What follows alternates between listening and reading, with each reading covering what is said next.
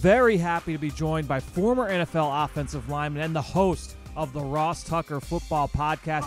The Eagles made some big news a few weeks back by re-signing Jason Peters. I just wanted to get a sense of what he was like in his early days. You played with Peters when he came up in Buffalo as a former tight end at Arkansas. What made him special? We all know how big Jason is. Picture that guy playing tight end. I mean, he played tight end at that size at Arkansas. That's the type of athlete that he was. He went undrafted, and I don't know if he had off-the-field issues or it was just the concern about the position or what, but he was an undrafted free agent, and I remember distinctly being in the hotel about a week before final cut, and this is back when the first cut went down to 65, and he was cut, just hanging out in the hotel. I said, what's the deal? He said, oh, they're gonna put me on practice squad. So they had cut him at the cut down to 65 because they needed guys at other positions for the final preseason game. He wasn't practicing with us. He didn't play in the final preseason game, but he was sticking around because they already told him they were going to put him on the practice squad. He was practice squad, I'd say, Fran, for about the first half of the year.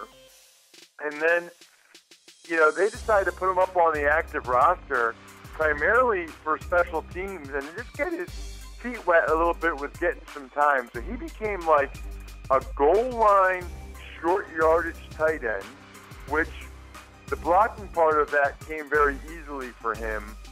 For him, it was really just the mental part of how complicated the NFL was that slowed him down. You got to go back and look at some games from 04, man. I mean, first of all, he was running down on the kickoff team at 320 pounds. Second of all, watch the Bengals game.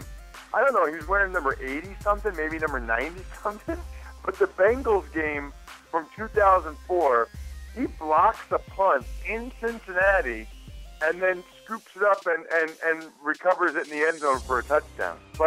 What future offensive lineman is running down on kickoffs, blocking punts, and taking them in for a touchdown? There was a day, maybe November, maybe even December, and they said, you know what, let's have Jason go down for one-on-one with the offensive line and just see how he does. Put him at tackle and just see how he does. Maybe we'll transition to the offensive line. Dude, you've never seen anything like it in your life. Right away, nobody could beat him. Nobody. I mean, our best pass rushers, Aaron Schobel, Jeff Posey, guys that were pretty darn good, Ryan Denny, they couldn't even get close to beating him. He was so long, had such good feet, was able to sink his hips so well, was so strong. I mean, I remember sitting there, I don't know if I threw my helmet, but I was thinking, I've been working on this every day since 6th grade.